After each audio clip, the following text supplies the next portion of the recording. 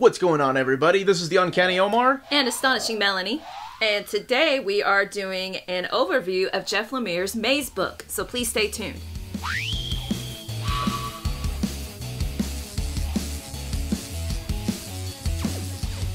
And welcome back. Thank you to Dark Horse for sending us this review copy. So what we're looking at here is a hardcover. Now, I wanted to say that it was a standard size hardcover, but I noticed that it's just a little bit bigger than... Just a touch, just a tad. Just a touch and a tad bigger. Than a trade paperback, and just a tad bigger than a Masterworks. Yeah, so it's bigger than your standard size. It's a little taller than a Masterworks. It's not, it's a little skinnier than a Masterworks. Yeah, just to kind of give you an idea of the size of it. It does not have a dust jacket, so it's just art on the board. There is a limited edition Kickstarter that went, I think it was only limited to 150 or so, that had a different cover.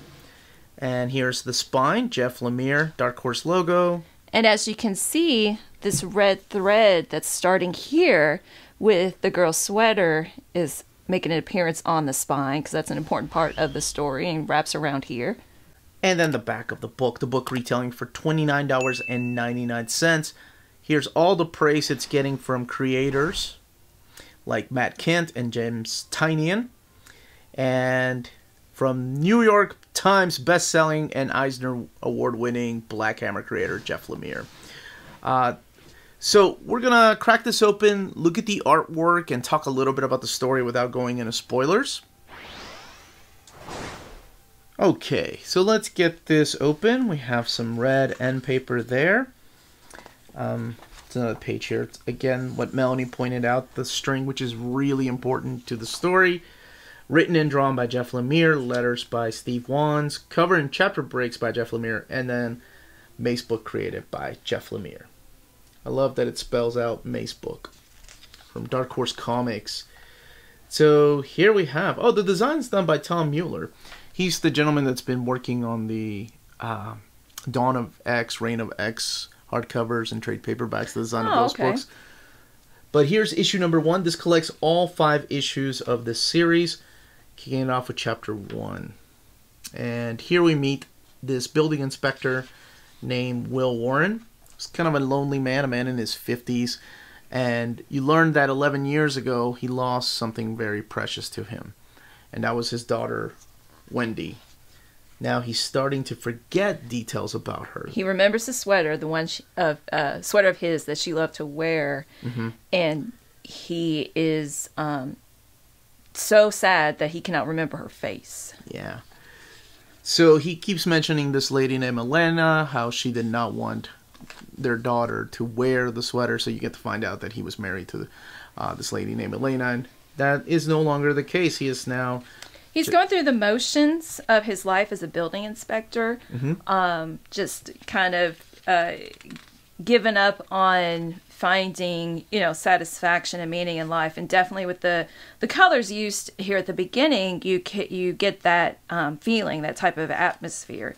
With the red line, I just noticed the red line here, though, there's a little bit of blue, something else than these drab colors.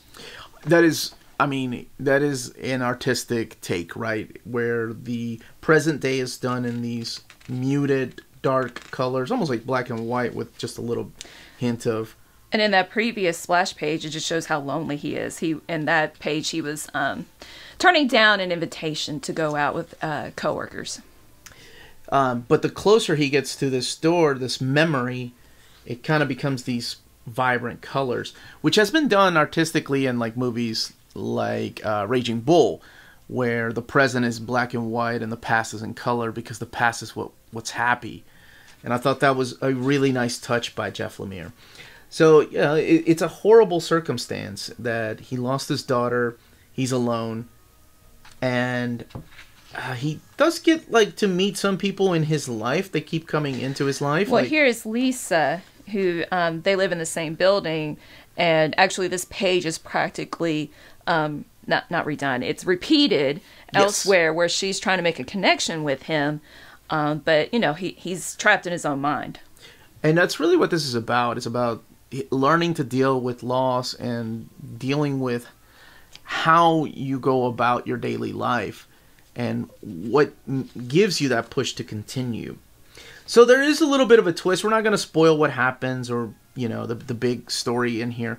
But the twist is that at the end of chapter 1, he keeps getting, throughout the first issue, he keeps getting this phone call at about 3:12 a.m., I think is what it is. Mm-hmm. And at the end of chapter 1, he answers the phone, and it's revealed that Wendy is calling him. And all she's saying is, I'm at the center. So the one thing we didn't say about Wendy, and that's his daughter that has passed away 10 years prior to the story starting, is that Wendy was obsessed with puzzles and maces. That she's really good at them. It was like a Zen thing. Like, she would try to explain to her father how she didn't think about it. She just did it. And she would never look ahead, he said. She would just choose the correct way to go. So, as you can see here, we won't go too much into it, but just that she was in the hospital. He was getting the puzzle books that... this is, before she passed away. And you can put 2 and 2 together that she had cancer, some kind of illness. It's not what's important. The important part is that she did die. And now she's reaching out from somewhere to him. And he's alone and he's trying to figure out where she is. So that's kind of what this is. It's like a mystery and trying to solve that last puzzle. At least that's the way he sees it in his head. And of course, that being symbolic of something, the lines of reality kind of blur between what he does throughout the book to go through a maze, who he meets up with, his neighbor's lost dog, Vern, and so you're like, maybe this happened, maybe this isn't. It never answers, right? So that's pretty cool. So it's not only a book about loss, but it's also a hopeful book. It gives you hope for the future, for anybody that has gone through something this horrible. And just want to mention the art, Jeff Lemire's art style, definitely lends itself to the story. I suppose, obviously, he wrote the story as well. But what I'm saying is, with all his sketchiness, it looks like the thread that he was trying to follow from the sweater. Even with his eye, it's zooming in. He's making it look like the puzzle that... It seems like you're not quite sure where lines start and where lines end, and that's how he's feeling his life right now. It's just a jumble of lines. I never thought about that because I'm not the biggest fan of Jeff Lemire's artwork, but for some reason in this particular story it worked, and I think you've said it. It's all about where does the line begin and where does it end, and that's kind of like his art style in every book that he's done. You asked me earlier when you finished reading this if this is the way that his artwork always looks, or is it a little more sketchy, right? Because I squiggly? haven't read Sweet Tooth or Black Hammer. And honestly, I want to say that it is, but I don't know. It's a little bit different. I think a lot of it has to do with the color tones that he's using, the monotone colors for the shading. So my wonderful wife had to prove a point that it is different, and of course, this is a little bit older. This is Sweet Tooth, by the way. Yeah, this is Sweet Tooth. But the lines are definitely clear. Somebody else who did the colors, Jose Villarrubia, I think is the colorist on this. Yeah, so, but even his line work is different in this than it is in Mazebook. So maybe it's purposefully done with more squiggles and more undefined lines, if you will. So every year I do my top 10 favorite graphic novels that I've read. Without spoiling it, I think this is definitely going to... This one got me. By the end, I was crying. Yeah, because you said you need to read this. Yeah, I told you. I was like, it won't take long. It is a quick read. Oh, yeah, definitely a quick read. You can just sit down, one setting, read it. Oh, absolutely. Cover to cover. I just couldn't put it down. And then there's one particular line in this that got me, and I was just broken. Now, it could be because, I have daughters, and the connection, the strong bond that he has with Wendy, I mean, it's there, and oh man, this one got me. I thought it was beautifully done. So yeah, it was definitely one of my favorite reads this year. What did you think about it? We never really talked about it without going into spoilers. What did you think about it as a read? No, I liked it. I don't do ratings. I do recommend it. All right, fair enough. You don't do ratings, I get it. Let's look at the extras, because there are some extras in the back. The variant covers are all the way in the back. The book has 256 pages. And the variant covers are done by different artists. A lot of them that Jeff Lemire has worked with. I like that one. That one's my favorite. The Matt Kent. Matt Kent is a very similar style. I wonder how many people went out and got that tattoo. Oh, look. And it's squiggles on her face. That wasn't in the comic itself, but that makes sense if he had used the squiggles on her face instead of the blank peach color. Right. Yeah, that's a good point. Oh, and we didn't show that each cover, the character changes, and then the other characters that were previously shown are inside the maze that's on their front. Yeah, I don't know. Does that make sense? The cover of each chapter is the same format of a character with another character being in the middle. With the first one, it was Will with his daughter Wendy. Now for this one, it looks like it's Wendy. Yeah, there's Will with Wendy. Yeah, this looks like it's Wendy with Wendy in the hospital, so it didn't quite follow that format. Oh, in a maze. But here, look, there's the dog Vern with Will and Wendy. So it follows basically that format. Yeah.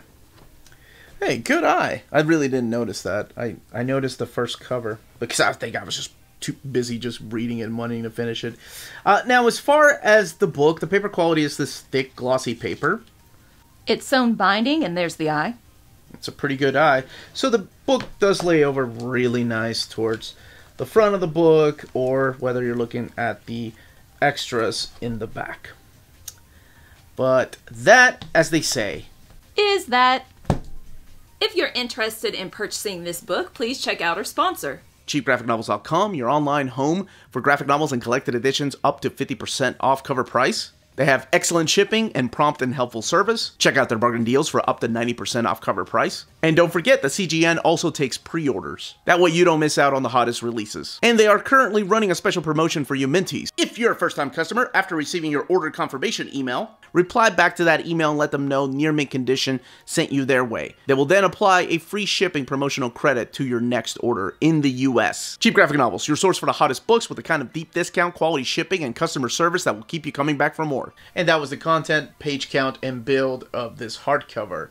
Let us know in the comments down below if you've read it, if you're planning on picking it up. What other Jeff Lemire books you may like. And if you were one of the people that were like, oh, I love Jeff Lemire, I have to get the Kickstarter copy, I'd like to know who ended up with it. I know my buddy Mitch ended up with a copy of it, and I think the book is absolutely beautiful. So leave your comments, questions down below. Everyone stay healthy and safe out there. And stay minty!